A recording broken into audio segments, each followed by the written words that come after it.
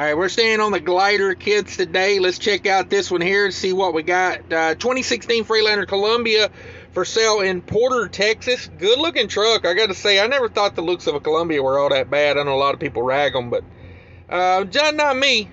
She's a good looker. As all trucks, it's a little pricey, but this is offered by CRJ Heavy Trucks Parts, Porter, Texas.